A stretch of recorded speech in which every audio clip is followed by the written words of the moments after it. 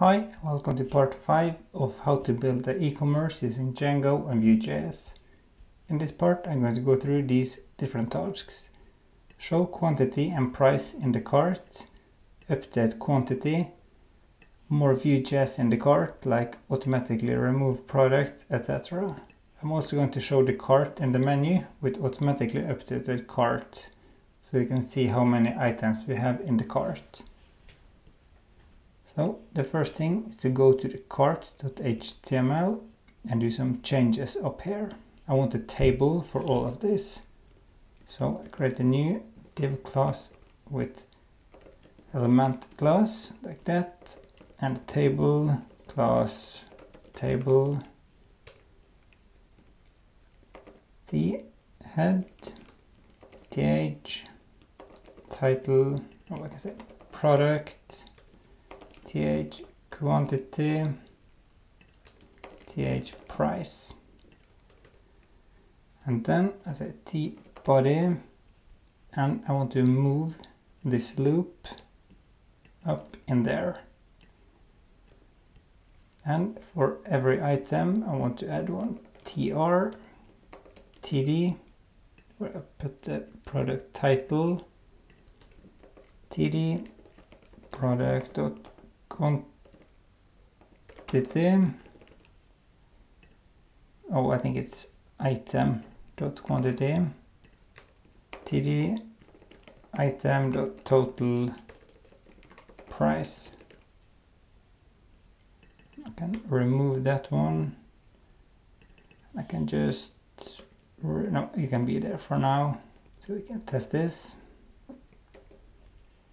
So if I go and add the product to the cart, we'll see product, the quantity and the price. I made a mistake in one of the previous videos in the cart.api. I can't convert the price to integer because if you have dollars you probably have cents too.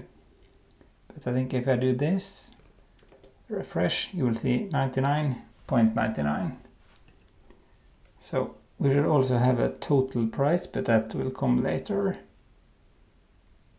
But if I go here now and add this too, we'll see both of these two are here now. Perfect. So I need to move these two buttons here as well. So I can create an empty up here, th, td, and then I move the button inside there, like that. So now it looks a little bit better. So now I think I can go to the to-do and just set done, because we are showing the quantity and the price in the cart. So the next task now will be to update the quantity. I just want a plus button here, which will just increment the number of quantity. So here I will say button at click increment quantity plus, and then I want to just copy this, paste it there, and then I need to create a new method in the view section below. Update increment quantity, get the product ID like that, and just test that everything is working. Adding the console. Yes, looks like everything is okay for now. So I can copy the rest of this because it's going to look quite similar. The product ID, increment quantity. I will implement this very soon, and then we can save it. So if I now go to cart.py, you can see that we can still just use this function. So what I need is to go to the API below here and create a new view. Def API increment quantity request I can copy these three, create an instance of the cart. Actually, I already have this function, so I can just change this to true. And if I go back to the cart.html, no, sorry, the product.detail, I can just copy this. Sorry for the mess, and paste it there. The quantity I can set to 2, just to test for now. Can save, and that should be it, I think. If I refresh now, click plus, it seems to be working. If I refresh now, we have 2, and the price has also doubled. Perfect. But this needs to be a little bit more dynamic. So I need to make it possible to get the quantity for the function, which I can do this way. Just add one more parameter here, +1. I can parse this just integer, just to be totally sure that it's working. Refresh. If I click the plus button again, refresh, I have now 3, and the price has also tripled. It's perfect. This I will fix this later, because you don't want more than this. So now we can update the quantity, which is great.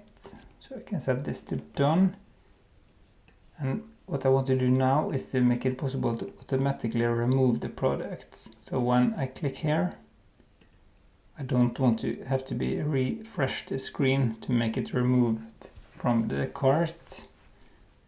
So I need to do a couple of changes here. So in here I need to make some changes. I need to create a data array here based on this data. Okay, so what I've done here is to create a new product string, because I need to make Django create a JSON string for me. So first I create an empty string, and then I loop through the items in the cart. I then create a new string like this with the ID of the product, the title, the price, and the quantity. And I get them by saying product.id, product.title, product.price, and item.quantity. And then I just append this to the product string and add it to the context. So if I go to the cart.html, I can print it at the bottom so you can see it. Okay, product is not defined. Oh, because it's not working. Product equals item product. Dictionary has no, like that, no. I need to change this to this. Save and refresh. So this string will be used to print the product on the screen. So here I can say products, which is then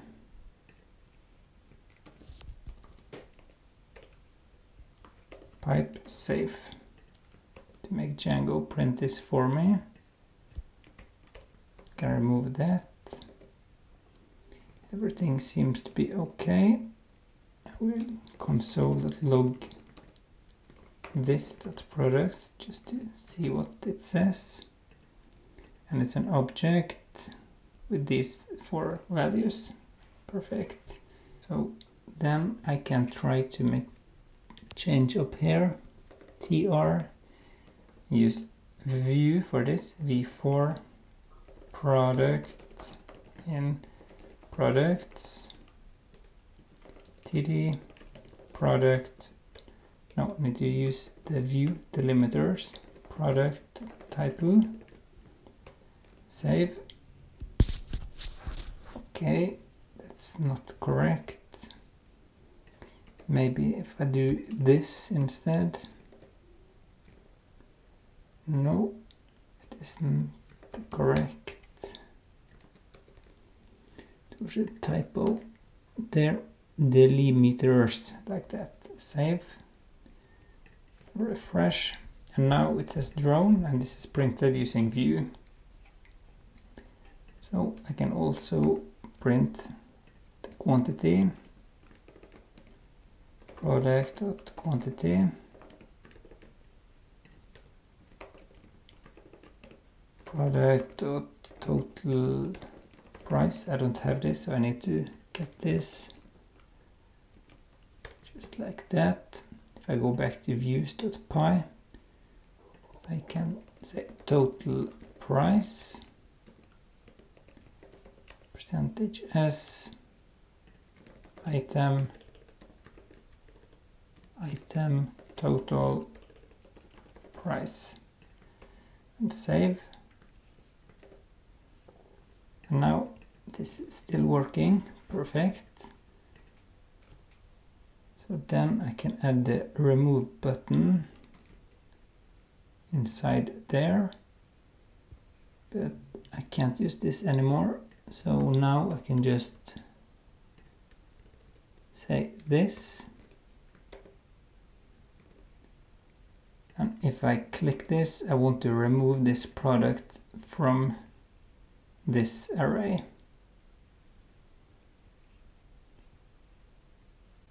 So below here I say this dot products equals this dot products dot filter product fat arrow product dot id not equals product id, and then because this will check if the product ID is not equal, and then create a new array based on that. So I think if I save now, refresh, click this, and it was now removed from the cart. Perfect. So then I can also copy this button and remove this Django code. Paste the button one more time here.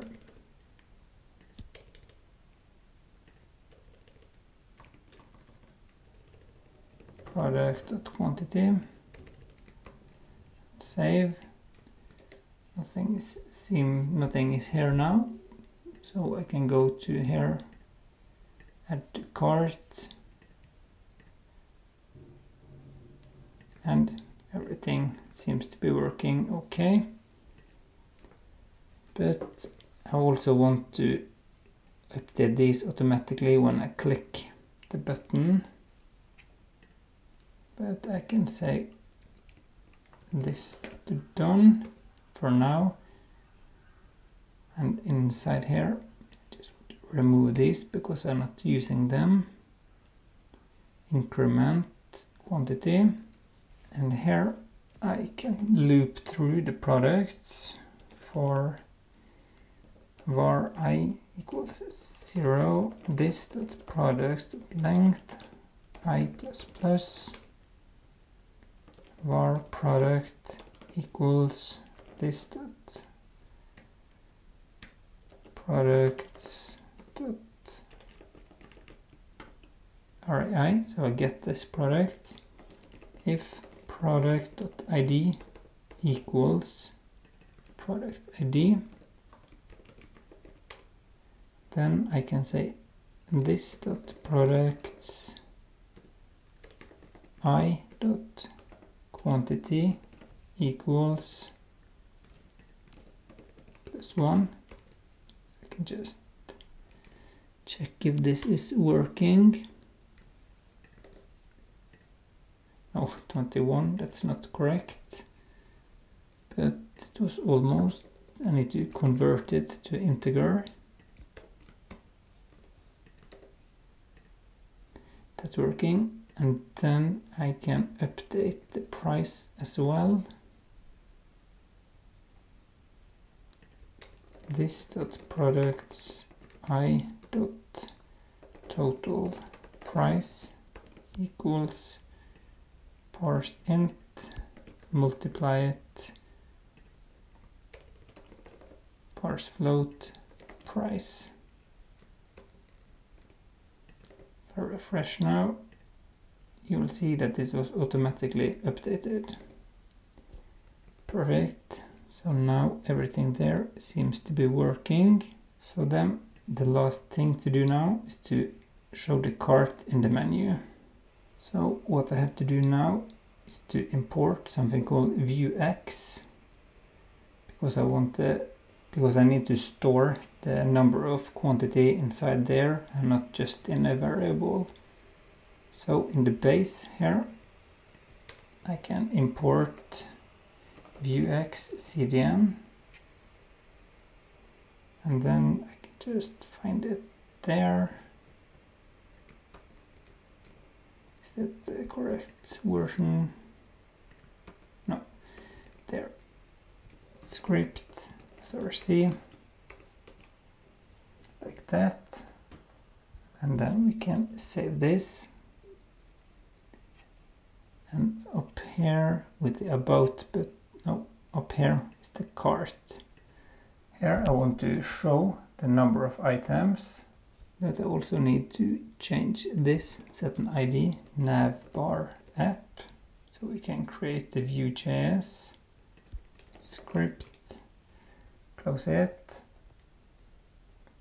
var navbar app equals new Vue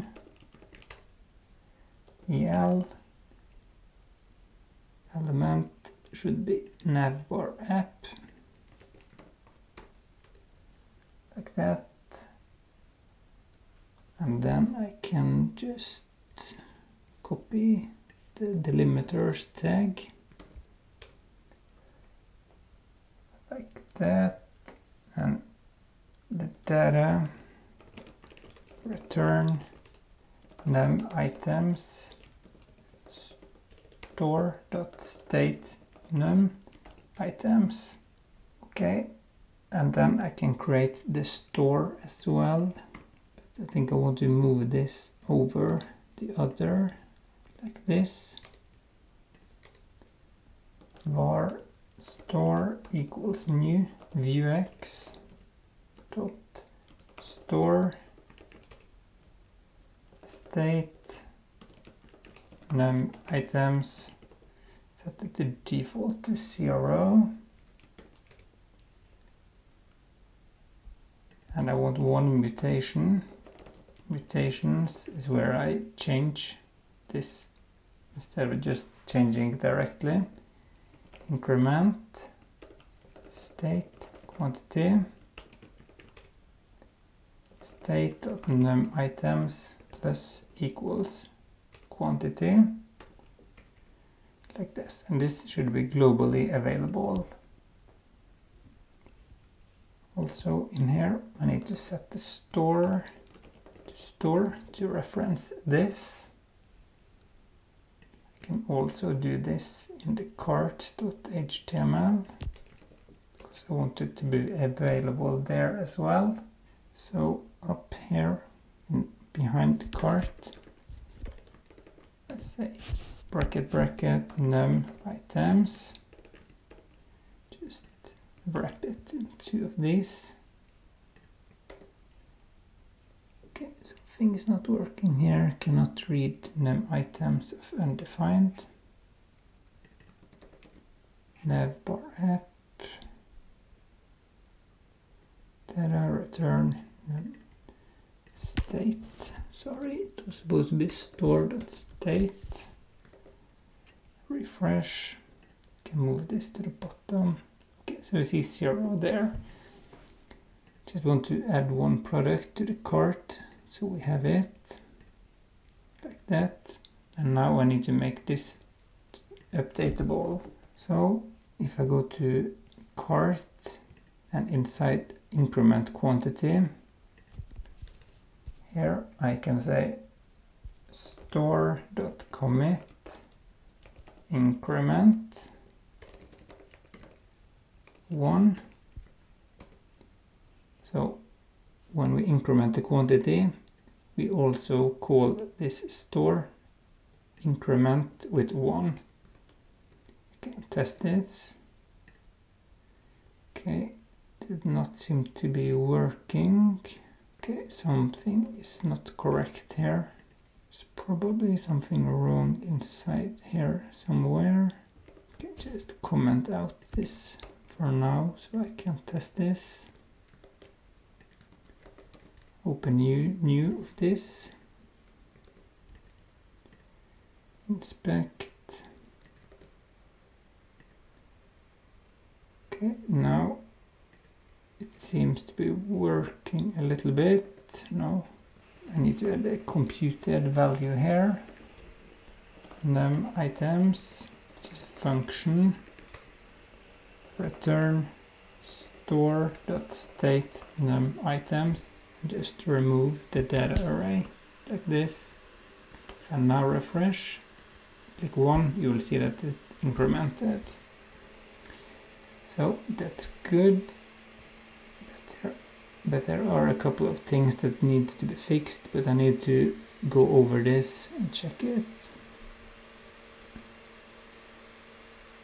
I can also copy this and go to the product detail, and up here it says store, and inside here, when the response is done, I want to increment it with 1. So if I go to the outdoor shower, add to cart, you'll see that it was incremented with 1. But it still has the default value of 0, so I need to fix that. I think I can do it with saying cart.then. No, that's not correct. Okay, 0. I can go to cart.py. Okay, to do this I need to create a new function, cart.get total length, like that, and inside the cart.view, here at the bottom, def get total length, that self, and this just says return sum int item quantity for item in self.cart values,